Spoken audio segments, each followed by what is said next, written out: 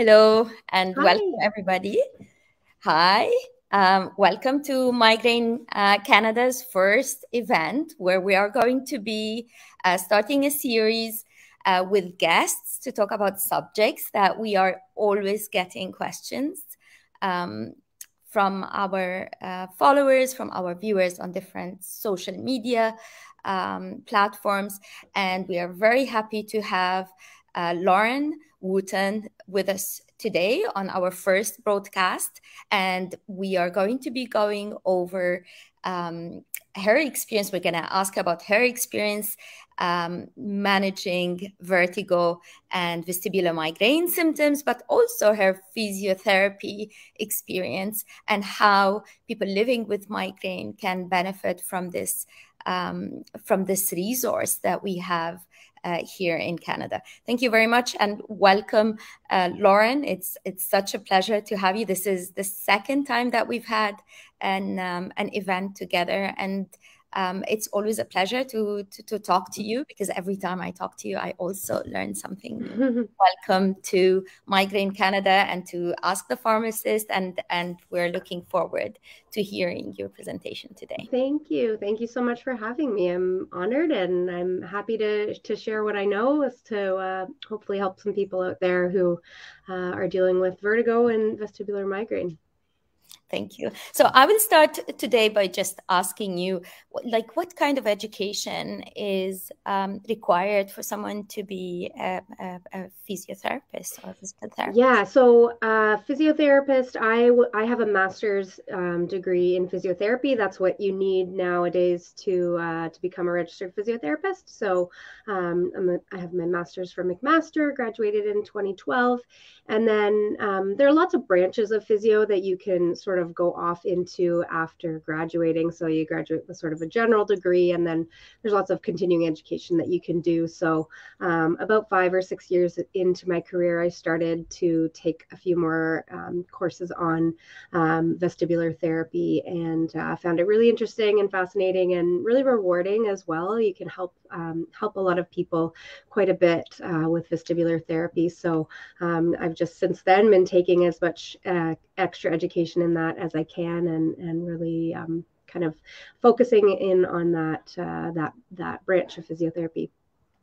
And if I was living in Ontario or in Canada, and I wanted to find someone to help me, and if I had migraine and I wanted to find someone to help me with my symptoms, how do I find the right physiotherapist for me? How do I ensure that this is the right physiotherapist for me? Yeah, that's a good question. So if it's a vestibular migraine that is your main issue, so we'll talk about what that is in a few minutes, but if that's your main concern, then usually a vestibular physiotherapist is your best bet. So finding a therapist locally who has a good amount of extra training in vestibular therapy. Sometimes it's just a weekend course, and I find that can be helpful. But if you can find someone who has more training, even like a competency level course or exam that they've done, that can be what you want to look for in a therapist. Migraine in general, so other forms of migraine, I would say finding a physiotherapist, first of all, well, there's no specific kind of designation as a migraine physiotherapist, so it's hard to say, but I would say looking, if you can get to speaking with one, asking, what their experience is, but also if you're looking on their website, looking at their profile and seeing what they say their specialties are, or what they say their special interests are. And if migraine is in there, then that's a good chance that they're going to have a special interest in that, and some extra education around that as well. And when someone comes to you, what do you expect them to come prepared? Like how would you define prepared as someone who's coming to see you for the first time? What kind of information would you like to see before you start working with them? That's a great question. Yeah. So being prepared is great. I love to have a client who comes in, even if it doesn't have to be written down, but a lot of times they will come with kind of a written list of what their symptoms are. So they're not kind of just thinking about it, but they've kind of thought ahead what exactly their symptoms are, what they know that their triggers are, how many episodes they've had in the past, few months, what they've tried so far. It's always important to know what people have tried, because you don't want to just start trying all the same things again if they've already tried these things and not had success. So what they've tried, what's worked, what hasn't worked, also what their, obviously what their medical history and whatnot is, but what kind of testing they've had done in the past. So have they had any imaging done, and so on, what specialists they're seeing. Those are all the things that I ask during the appointment, and it's always helpful if someone, is a little bit more prepared and has that kind of pre-thought out, for sure. I know that you have prepared some slides for us today, so I can ask you much more. But I think we can start by just sharing, if you would like us to start sharing your slides. Yeah. And we'll go back. If you've just joined us, thank you very much. I can see already we have viewers online. Thank you very much for joining us tonight. Please leave us your comments or in the comment section, send us your questions, and we would be very happy to answer them. Lauren, I'm going to leave the floor to you. Perfect. And okay. Yeah, if you can share the presentation, I think, and then I can start. There we go. Perfect. Okay, so we're going to talk about vestibular migraine, as I said earlier. I'll just introduce myself a little bit further. I'm a registered physiotherapist in Ontario. I live in Burlington, but I actually own a practice called the Vertigo Therapist, and we are a completely virtual vestibular therapy practice. So we don't have a brick and mortar clinic. Myself and my colleague Zoe, we work from home, and we do all of our treatments and assessments all through video conference. There's not a lot that needs to be done hands-on for vestibular therapy. So a lot of it, we can teach you how to do the strategies, exercises, and so on at home. So it's a great way to get your therapy in a convenient way through virtual means. So that's a little bit about me. What we're going to talk about today, first we're going to talk about the difference between vertigo and dizziness. Then we will talk about what is vestibular migraine, if you haven't heard of it before or aren't quite sure. Who gets that type of migraine? What are some associated disorders that are similar to vestibular migraine or might come alongside of it? And then how can vestibular therapy or physiotherapy help? So starting with vertigo, it's defined as an illusion of motion. So either you feel yourself moving, or you feel that your environment or that the room is moving. It doesn't have to be a spinning sensation, although that's often what's associated with the term vertigo. It may just be like a rocking sensation, or a jolting sensation, a dropping sensation. Those are all different sensations that you may feel with the term vertigo. And then the word dizziness is a little more non-specific. It's more of a lightheadedness, a disorientation, not as much of a motion, of more of just kind of a foggy, dizzy, kind of stuffy kind of feeling in the head. It's a little more vague, obviously, and it's one that's a little bit harder to nail down for people. Sometimes people can just say, I can't describe it, it just doesn't feel right. So vestibular migraine, if you know that, we know that about 10% of the population in North America has a migraine disorder.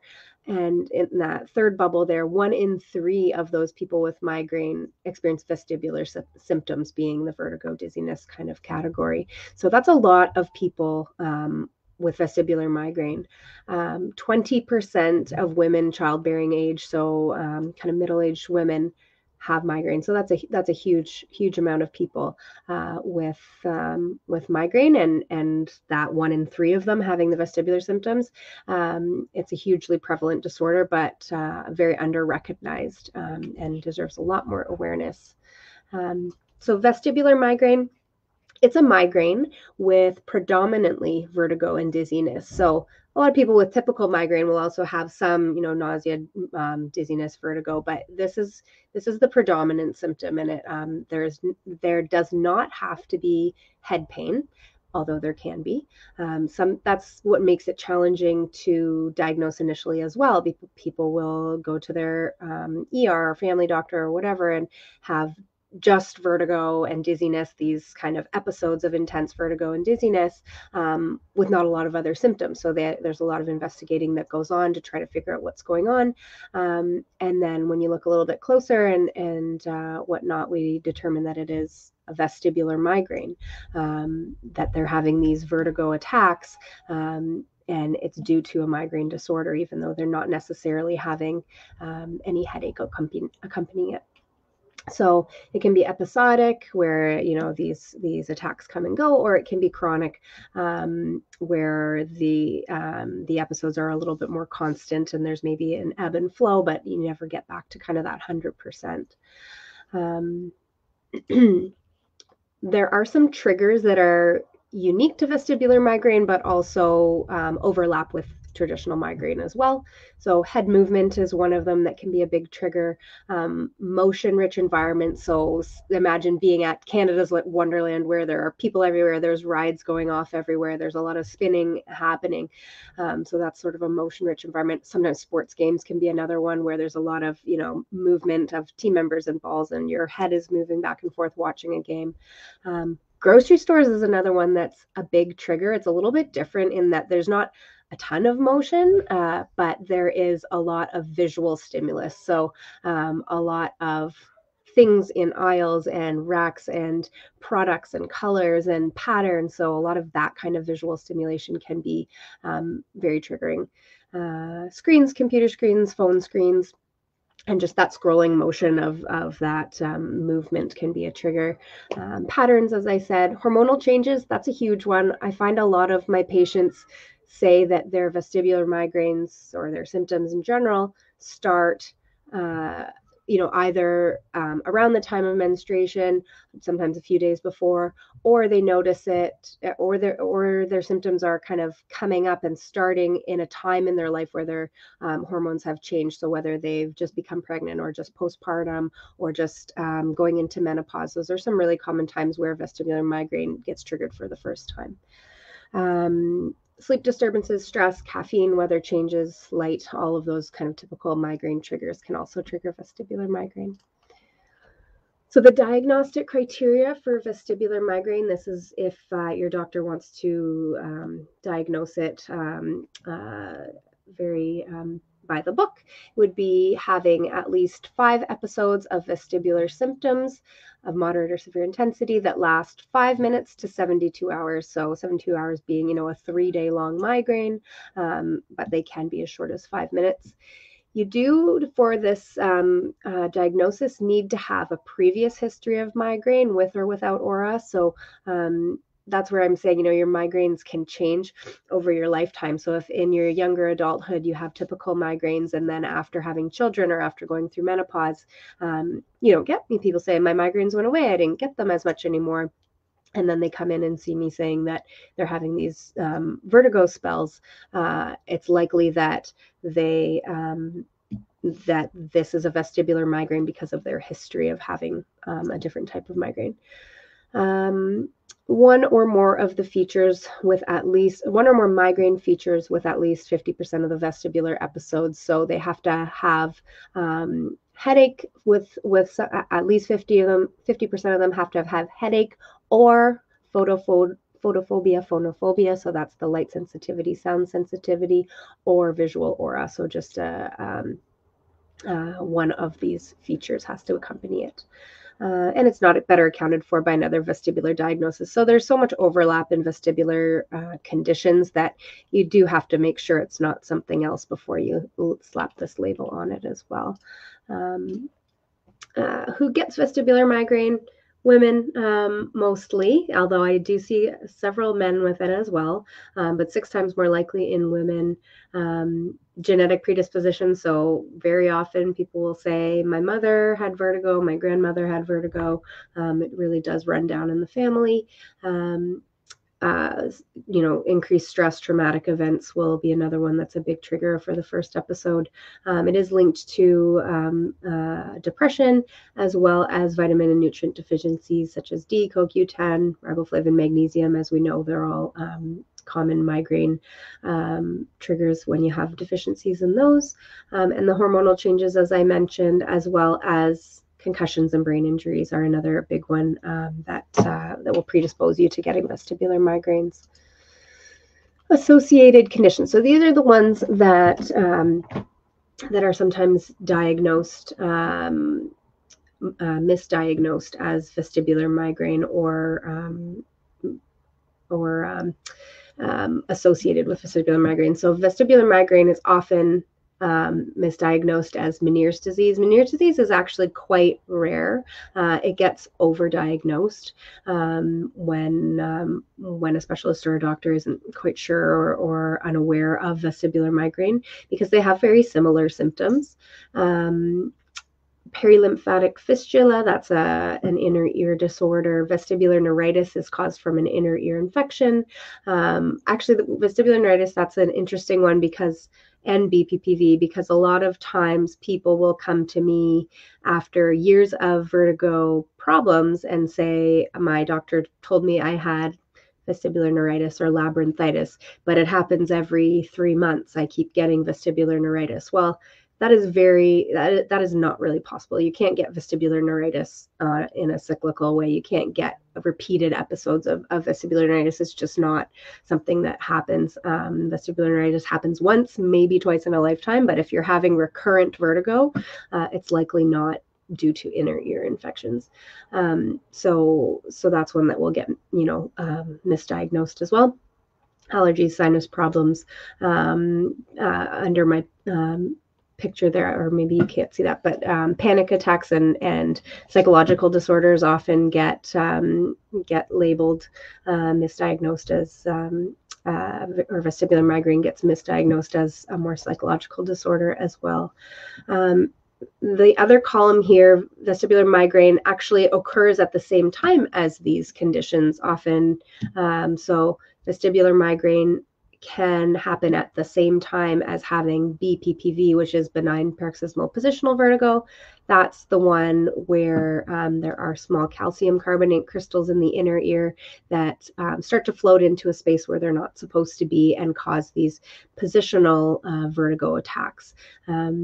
If you have vestibular migraine, you're more likely to also suffer from BPPV occasionally. So those two can go hand in hand.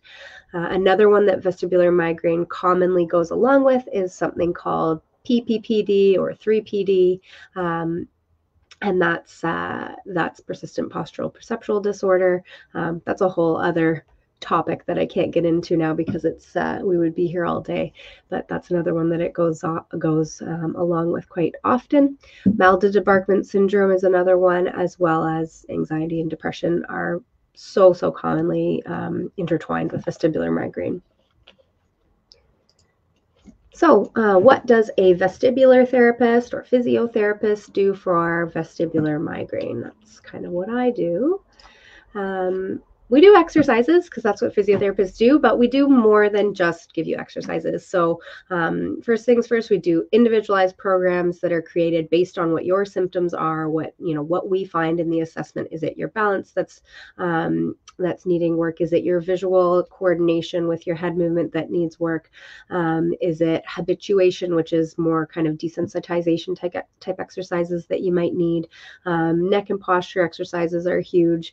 And then relaxation and coping strategies to deal with when you are going through an attack as well.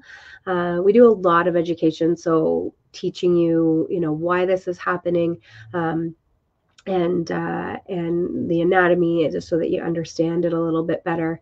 We also help you along with any lifestyle changes that you may need, and it's nice to have sort of a partner in that helps with accountability, right? So if it's one thing for your doctor to say you need to exercise more or you need to try a new diet, but if you have a physiotherapist that's seeing you on a regular basis, who is more invested and knows you really well and your symptoms really well, you're more likely to kind of stick to a plan. So that's what's nice about having a physiotherapist on your side as well. It's that accountability, as I have on the slide here.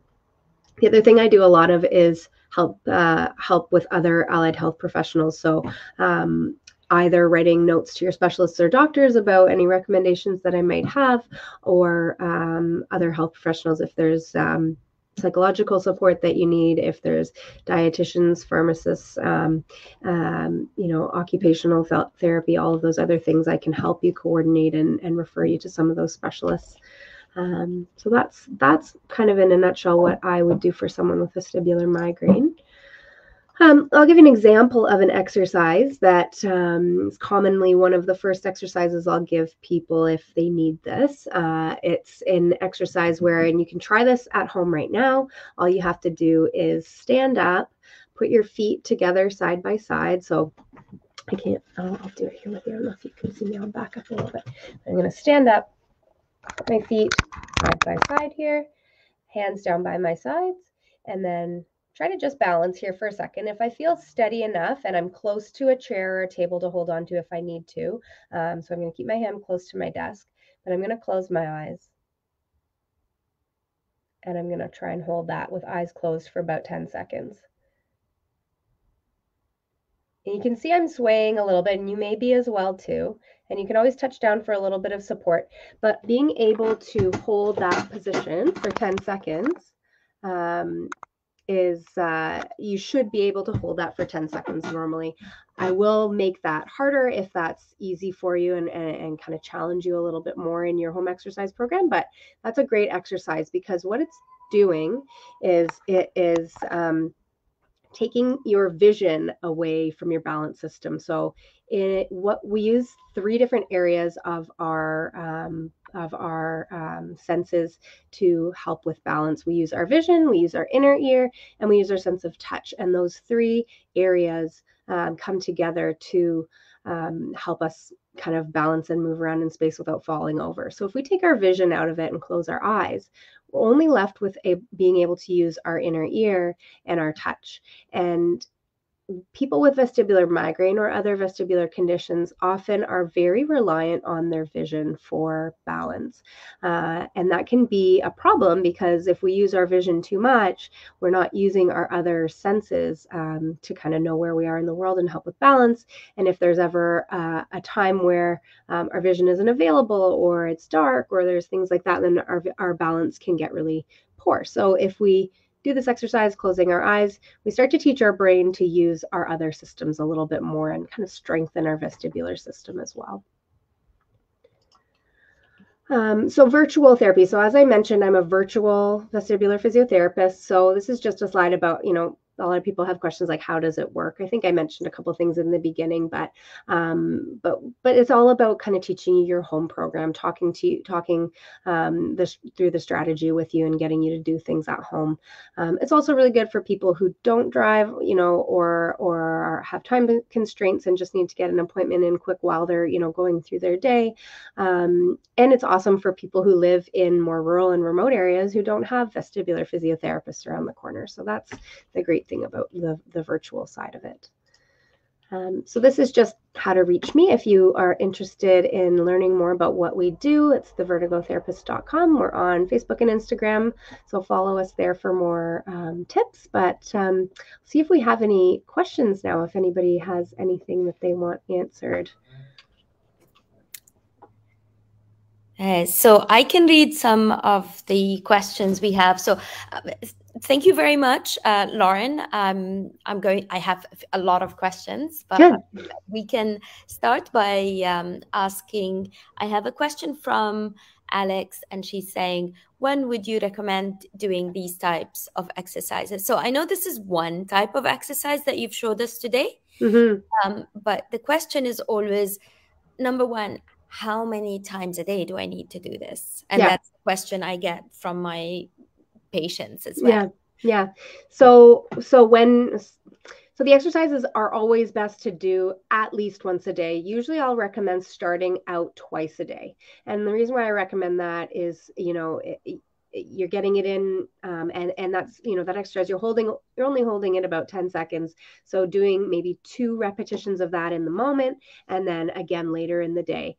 If you find that it, increases your symptoms in it at all, I'll often kind of back off and maybe go to once a day, or maybe only hold 5 seconds. So that's where the kind of, it's very individualized, but generally what I start at is kind of twice a day, holding for 10 seconds. And then based on what your response is to that, we can modify it from there.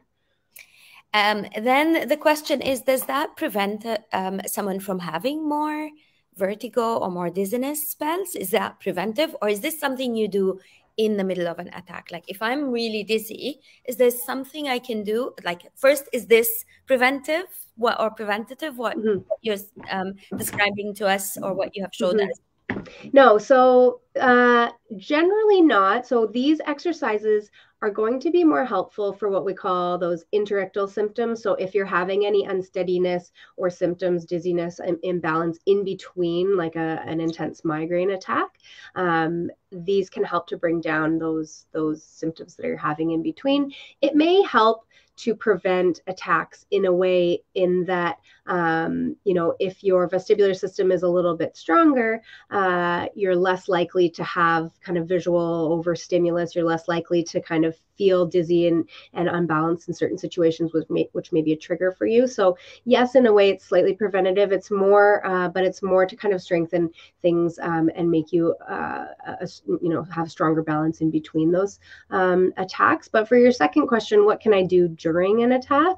There's another strategy that I'll teach you guys right now, and it's something that can really help if you're just feeling like you're not grounded, like you feel like things are spinning, you feel like you're moving. There's a couple of things actually. One thing that I will recommend if people have, and if they're at home and if they have access to, is using a weighted blanket. So these are kind of all the rage right now. Lots of people have them or know where to get one or can borrow one to try it out. But sitting in kind of a chair with a nice firm back and kind of wrapping yourself in one of those weighted blankets, it really just helps to, ground you and make your body feel like it's not moving as much. And then another exercise that's sort of related to that and has a similar effect would be something called axial compression. And so that's where you sit up tall, you interlace your fingers, you put them on the kind of very top of your head, as thinking if your spine is going straight up to the ceiling.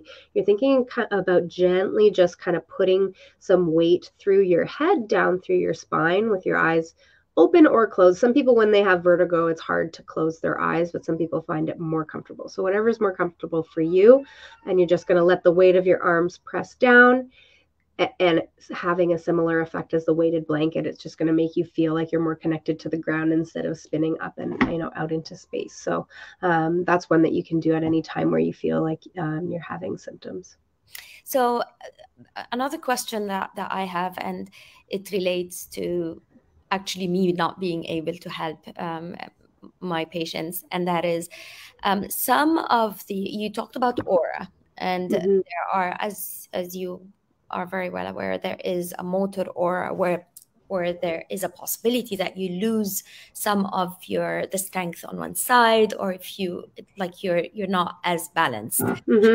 Is this something that requires a different intervention? Number one, for me, I want to make sure that everybody is safe. That's the number one priority. And obviously, if there are any coping exercises or mechanisms that you think we can share.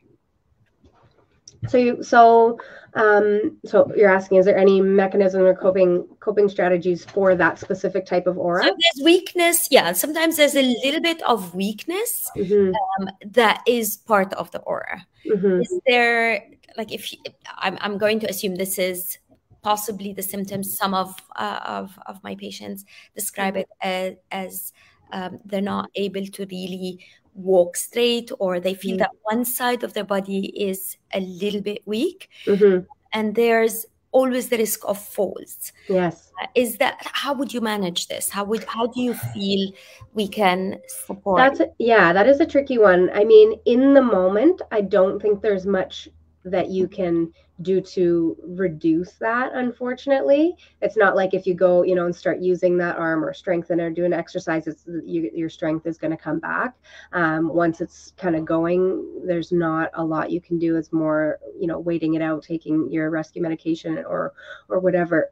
So there's not, unfortunately, any, magical exercise that's going to help with that. But as you said, keeping safe, making sure, don't get up and walk around if you feel like you're unsteady.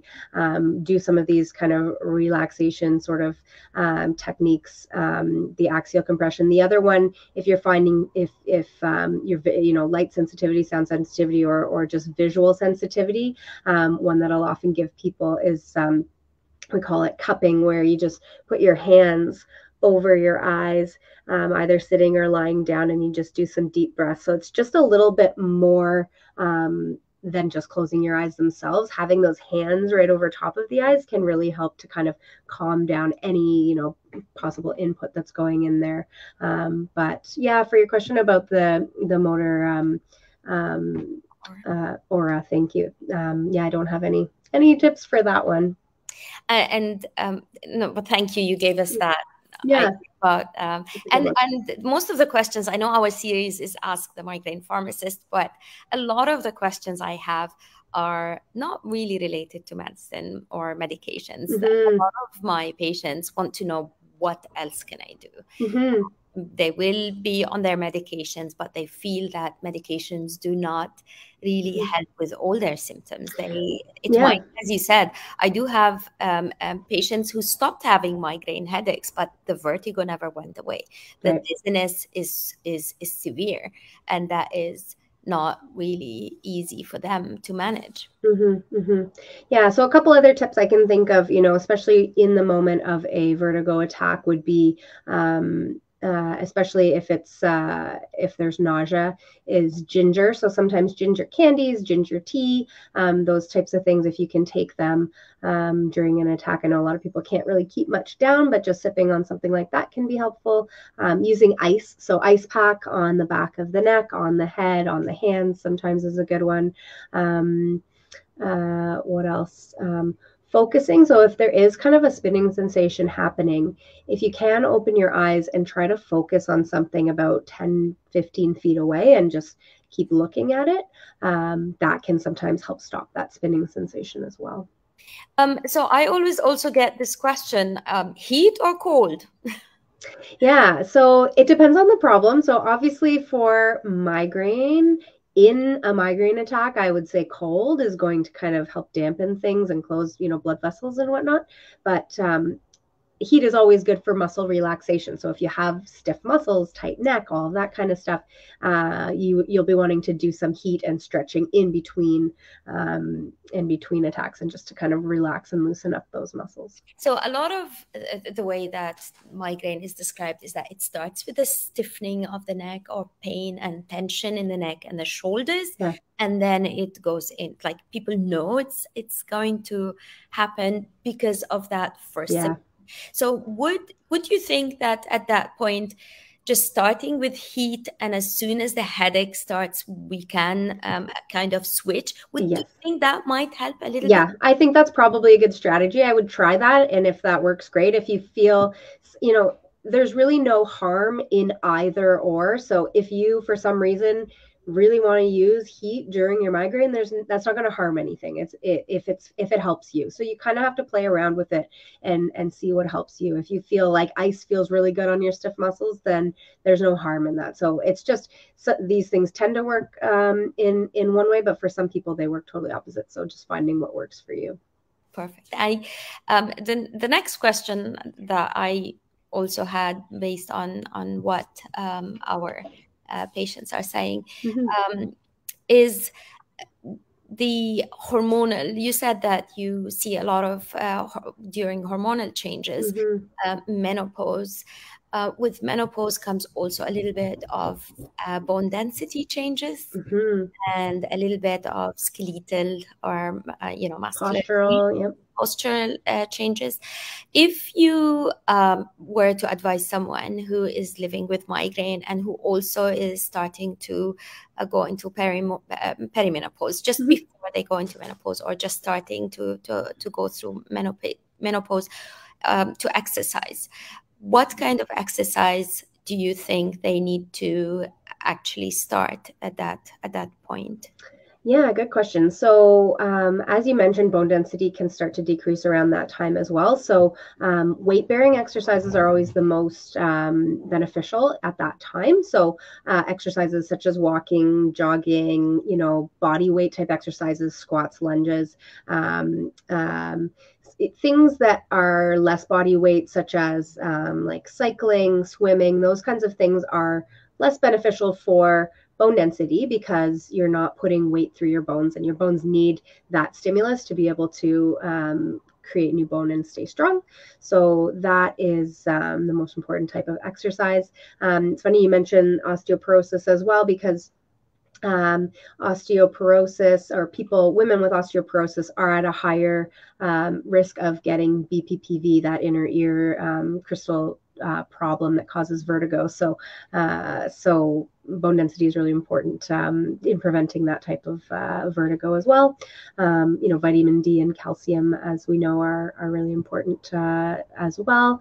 But yeah, the weight bearing exercise and weight bearing exercise and resistance training. So muscle strengthening. So exercises that increase muscle strength using weights. So I think, your bicep curl, your squats, your weight lifting type exercises. You don't have to be using giant barbells or anything, but things where the muscle is actually pulling on the bone to strengthen the muscle can actually strengthen your bones as well. So I do have a question from Susan, Mm-hmm. who is asking, why does bone density affect BPPV? Good question. So because BPPV is a problem of these small calcium carbonate crystals in your inner ear that help with position sense. So those small crystals in your inner ear, as we age, they can start to deteriorate and become thinner, just like your bone. And so it is there. Think of them as tiny rocks of bone in your inner ear that are kind of rolling around and helping you sense acceleration and deceleration. But as we age, and if we are developing osteoporosis, those small little rocks and bones will be deteriorating just as your other bones are. So as they deteriorate, they're more likely to break free and go into the wrong position, which is going to cause BPPV. And I do have some of my patients saying that they go for some sort of an adjustment for these crystals. Can you explain to us what that means? Yeah. I'm finding it difficult to understand what exactly. Yeah. I have a model here. I can show you with this. So, Yay. so this is your vestibular system. So this is actually your hearing portion of your inner ear, but these are the canals of the vestibular system, and they're filled with fluid. And in the center part here, this vestibule, that's where those small, tiny calcium carbonate crystals live. They are kind of stuck down in the middle of this area on the floor, and they sense that linear deceleration, acceleration, as that's their normal function. But as we move around and as we get older, and for other reasons, if we have a head injury or whatever, those small crystals might pop off and start to go into these fluid filled canals. And when they're in there, that's where the vertigo starts, is because as we turn our head, roll over in bed, lay down, or sit up, if I go this way, if there's a few tiny crystals, or we call them, you can call them rocks or otoliths in there, if I go to lay down or sit up, those small crystals are actually going to cause the fluid to move faster than it normally does. And when it moves faster, it sends different signals to the brain than it normally does. And that's when our brain gets confused, because these canals are normally sending information to our brain about how our head is moving. That's what these canals are for. They tell our brain where our head is and what direction it's moving.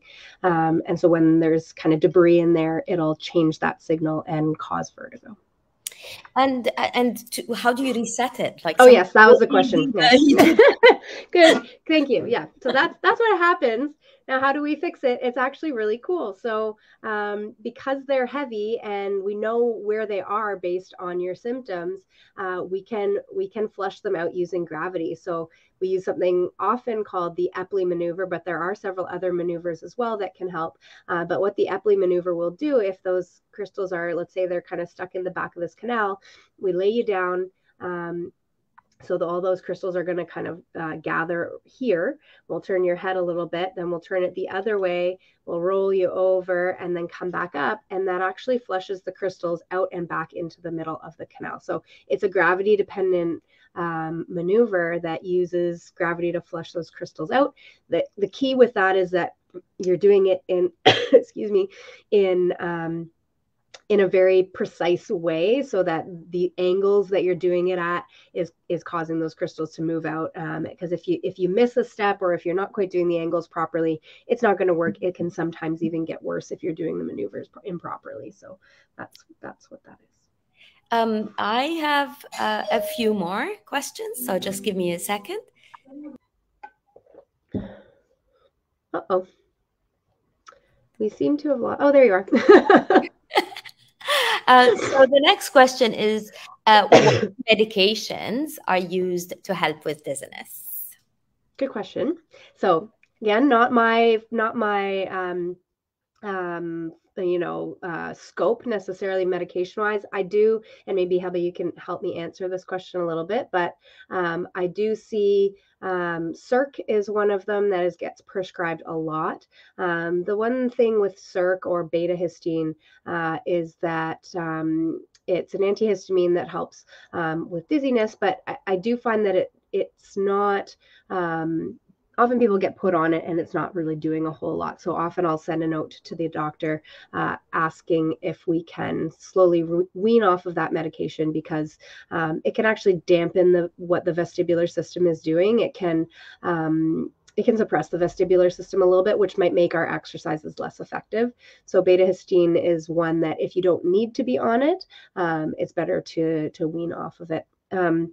Another one that a lot of times for vestibular migraine and PPPD and some of these other vestibular disorders, a lot of times it is like SSRIs and SNRIs that get prescribed that do end up helping a fair bit. So I don't know if you can add to that, Heba.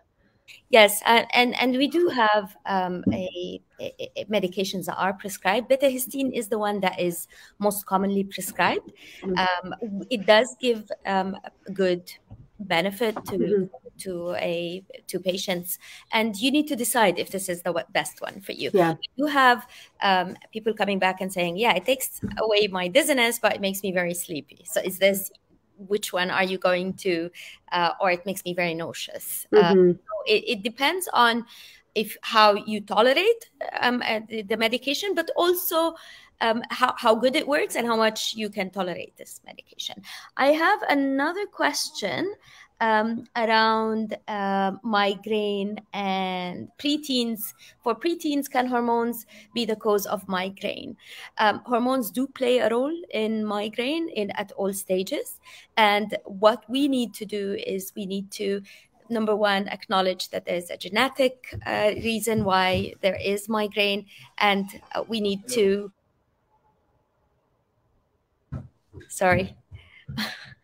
and we need to make sure that migraine in children and adolescents is 10% of the population. It's a very common condition. There's a genetic factor.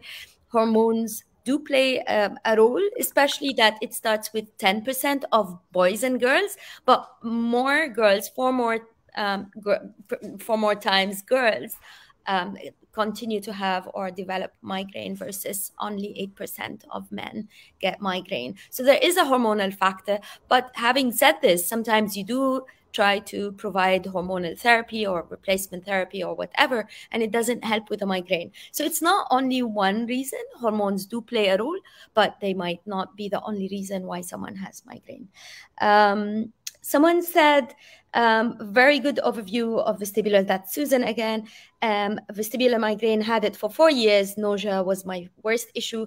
I used Circ PRN, and it seems to help more than it did as a regular dose. And that is, I don't know what you can say to that, Lauren. No, I was just going to say, I do have some patients that do that, or that their doctor recommend that they just take it as needed, and that works for them. Yeah.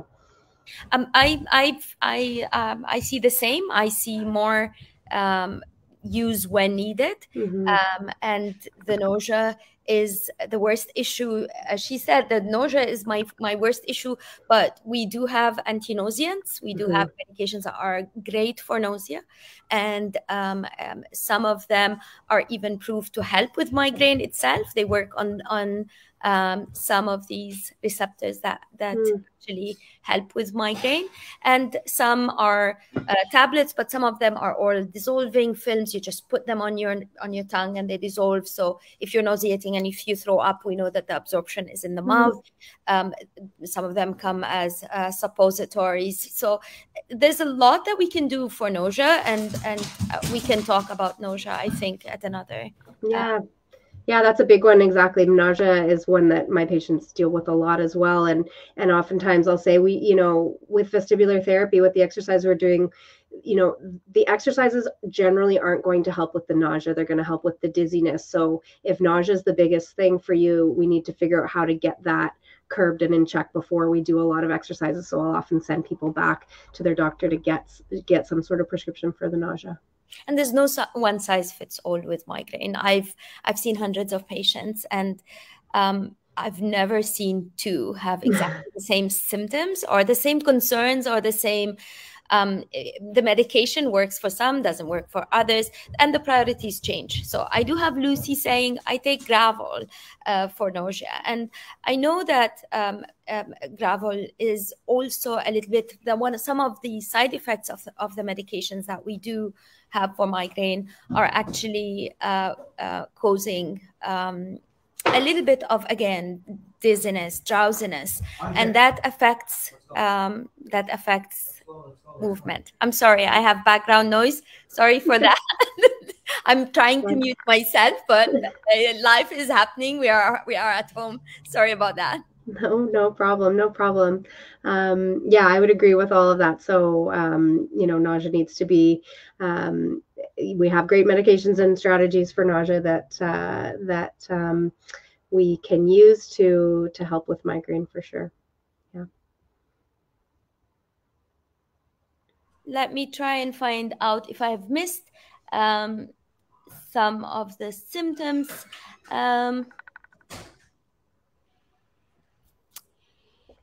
What else? Thanks. Never heard this before. Thank you very much. I mean, for Gravol, if it works for you, the answer is continue to take it.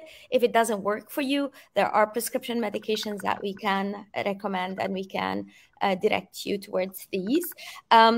The question I have is children, and I've just started an online series around migraine and children, and it's amazing the messages that I'm getting from parents saying, I don't know what to do to help my child.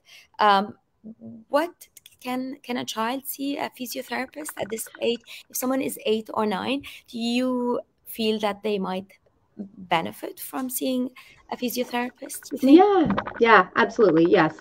So any age can benefit from physiotherapy. In terms of vestibular physiotherapy, if dizziness and nausea and vertigo is a big part of their symptom list, then vestibular therapy might be the way to go. If it's more typical migraine, then a physiotherapist who deals with migraine is a great option. There are also pediatric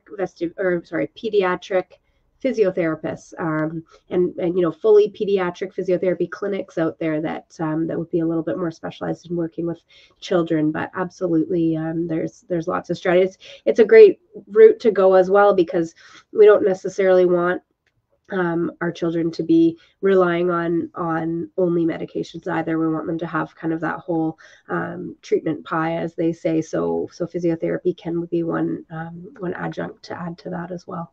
Well, we don't have a lot of medications that are approved or tested in children. So our our arsenal for children is much, much less than for adults. So anything we can do to help them is appreciated.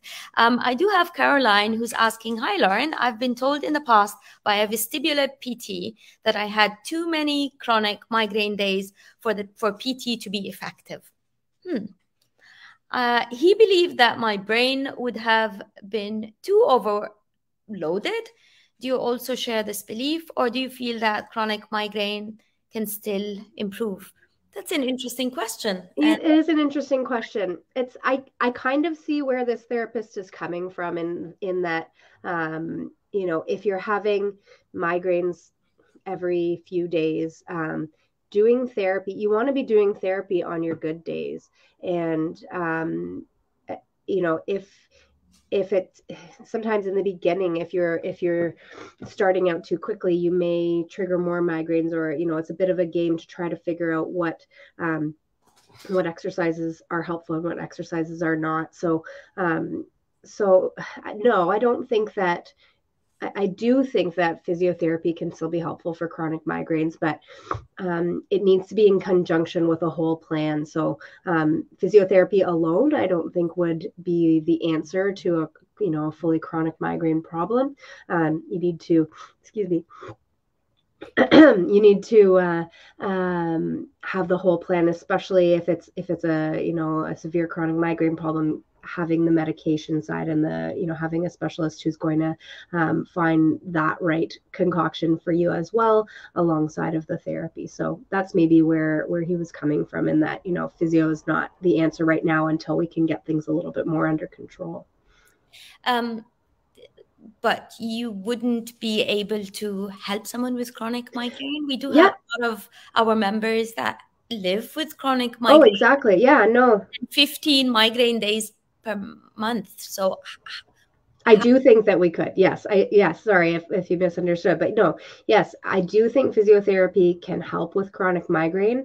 I do think that it's one part of a whole plan. So it's not the only, if you're only doing that, you may not see huge improvements.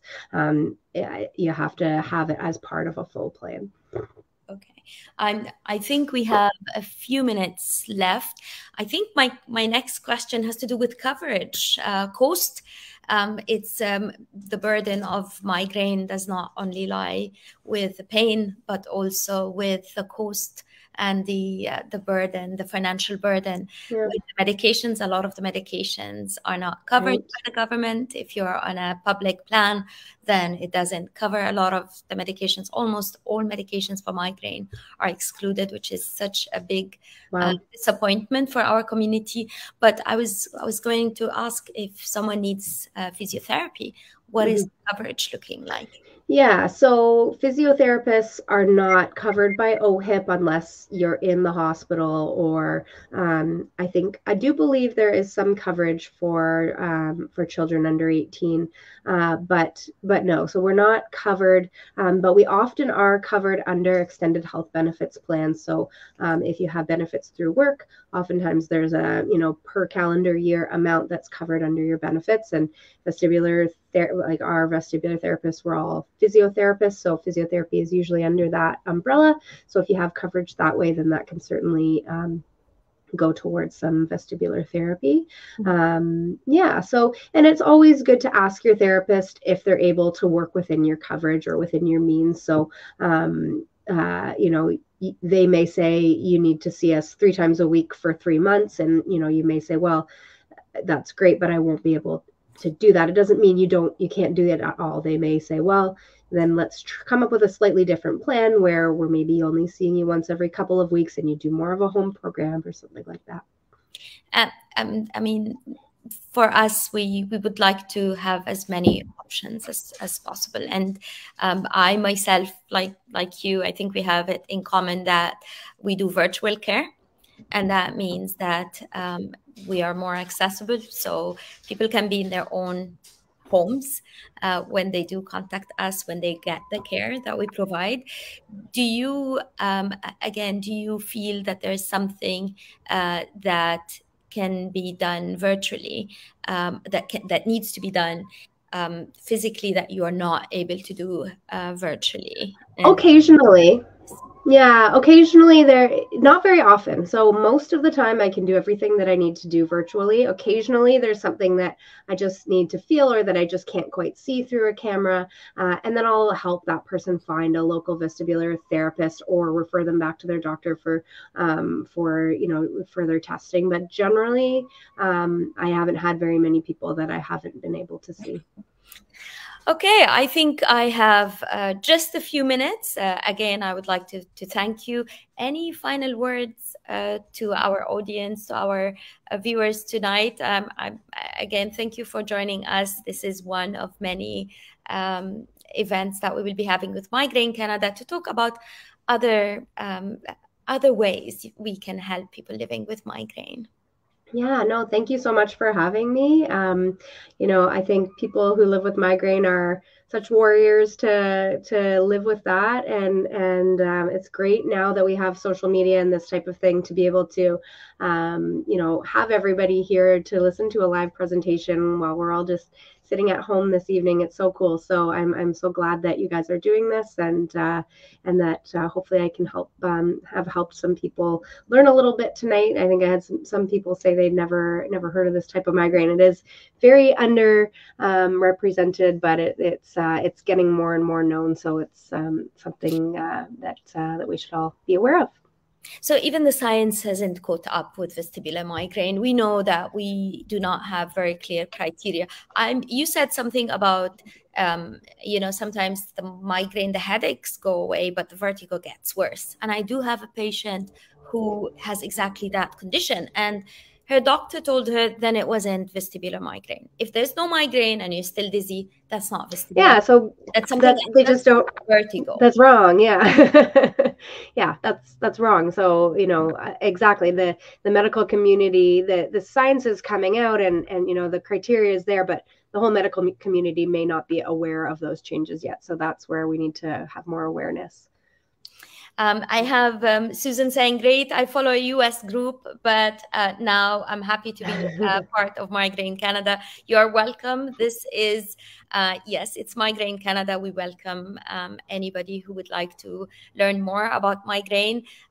We are trying to make our questions a little bit more relevant to Canada when it comes to medications that are available, services and coverage. And if you do have any question, if you think of any question, please write it. Even after the event, we will try to look at it and answer it. And we thank you very much for being a part of this event tonight. We enjoyed the questions. I think Lauren and me have. It's always a pleasure to be able to talk and see how we can help the community and people living with migraine. It is very, very important for us to be hopeful and to know that there's not one solution. There's not one magic pill. We need to look and we need to investigate and try. And then if something doesn't work, there's always something else to try. Physical therapy or physiotherapy, I feel, is a very, very important part. And I'm very happy that Lauren accepted our invitation tonight. It's always a pleasure. I think you did. I'm going to go ahead and share your details again. So she is on Facebook and Instagram, and this is her email. So if you need to contact her, please refer to this event so that she knows you joined us tonight. And again, thank you very much for joining us. Have a very good night. Enjoy the weekend. And can I say happy Halloween? I don't know if that's... I will. Happy Halloween. Yeah. No, that's great. Thank you so much. Have a great weekend, everyone. Have a very good evening. Bye. Bye.